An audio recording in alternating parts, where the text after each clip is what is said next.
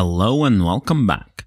As promised, here is a video with more examples for which you can use the Darken Blend mode. If you have not watched my Darken Blend mode video, a link will be in the description. So let's get started. Here is an image where the sky and the sea color are not in harmony. We can apply a Darken Blend mode with the color from the sea combined with a curves layer to get this effect. What I will do is to add a rectangle and apply a gradient.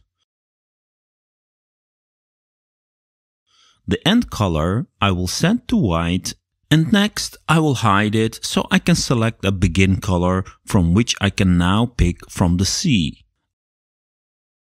About here looks good, and I will apply this as the begin color. I want the upper part to be darker, so I will add a point to the gradient and set this to our selected color. The begin color I will make darker using the HSL wheel. Once I have my gradient set up the way I like, I will set the blend mode to darken. This of course looks crappy, but by using the blend ranges and lowering the highlights from the underlaying layer, we get a perfect blend. Let's have a look at the before and the after. I think the after looks much better. To give a bit more contrast to the clouds, I'm going to add a curves layer just above the image layer. I will just apply a brightening curve. To make sure it only applies to the clouds in the sky, again I will use the blend ranges to filter out the darker areas. Excellent, this looks pretty good. We have made the sky color fit better with the sea and we have given a bit more contrast to the clouds. Let's have a look of another use of the Darken Blend mode. Here's an image I used recently in the 10-second retouch video. As you might notice, there is some harsh shine in the face. Using a layer with a Darken Blend mode, we can reduce it like this. Let's have a look how we can achieve this. First, let's create an empty pixel layer. On this pixel layer, I will paint with colors which I will sample from areas in the face which have no shine.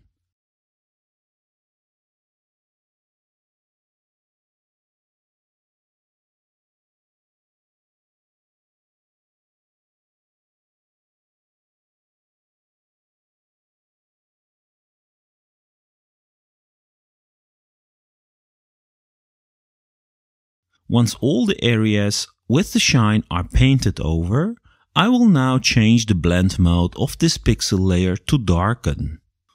By default, this looks a bit off, but if we lower the opacity of the layer, we can blend it in. Optionally, I can also modify the blend range of the pixel layer for a better blend in. Now, with the correct blend mode and the opacity, I can fix issues and fine-tune it.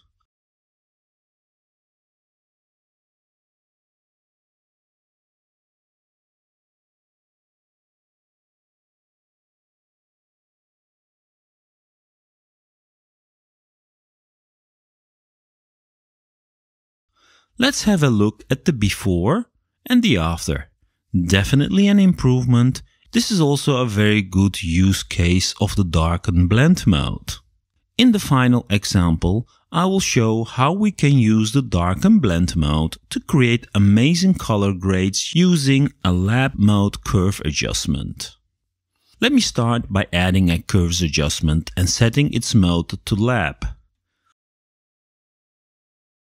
To understand what is happening, let me enable a layer with the A and B component colors.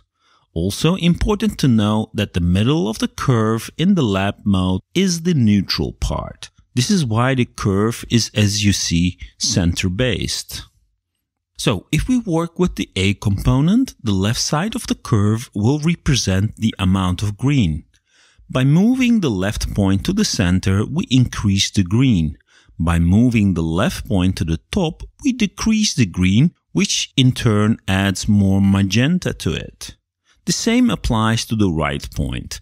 Moving it towards the center will increase the magenta, and lowering it will decrease the magenta, which result in having more green on the image. Exactly the same applies to the B component, but instead of green and magenta, blue and a darkish brownish yellow is used. So changing the points on the left increases or decreases the blue. When blue is decreased, more of the yellow shows through. Same with the yellow, decreasing it will show more blue. After this short introduction to the lab mode in curves, let's go back to the A component and decrease the green. As this adds more magenta to it, it generates this nice warm glow in the image, which in itself is a bit too much. But if we change the blend mode to darken, look how cool this looks. The sky looks now amazing. If we go to the B component and increase the yellows, this creates a beautiful effect. The beach also gets a very nice brownish color. Let's have a look at the before and the after. Combining the dark mode with a lab curves layer generates very interesting colors in an image, especially if you're looking in darkening your image in an artistic way. Other darkening blend modes like multiply and color burn do not work very well. So this is another good use case of the darken mode. Let me experiment a bit further with the curves layer. I hope you liked this video and hopefully it has given you some inspiration and ideas how the darken blend mode can be used. Thanks again for watching.